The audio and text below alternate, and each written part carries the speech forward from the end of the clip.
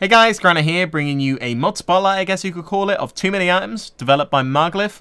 It's a mod that I've been using since early this year, around March or April, and you may have seen it in some of my other videos because it's particularly useful for me as a video creator of Minecraft videos, and because sometimes when pre-releases come out, there are items inside the game that you can't access by crafting, so they're still in the client, but you just can't see them or craft them or find them in the natural world. So I use this particularly for that, but you could also use it in a survival world or something. Instead of going into creative and creating things, you could use this as a sort of creative mode inside survival, if that makes sense. So yeah, the developer updates this really regularly. It's quite impressive. He actually manages to update it usually within an hour or two of an update coming out, particularly a pre-release, which as I said is quite impressive. But anyway, it's really simple to install.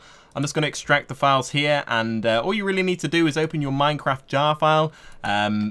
Inside your, I'll leave the directory line inside the description, as well as the download link in case you don't know where to go to find your Minecraft folder.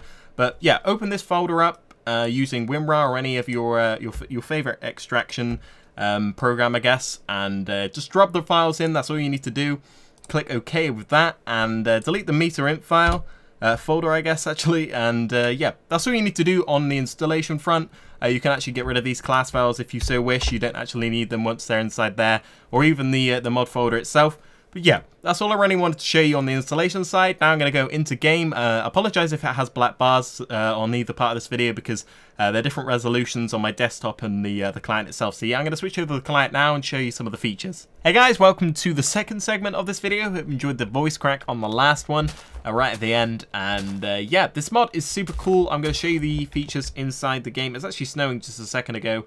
Kind of missed that snow when it's come back. But anyway, if you're wondering how I got an 111 stack instead of the regular 64, you simply hold shift and click on the item you want, and it's going to give you 111 of that item, which is really cool. And if you want to get rid of any items, you simply drop it into your trash folder. Well, not really a folder, but the trash interface. And if you want to bring the interface up or hide it, you simply press O and it swaps in and out.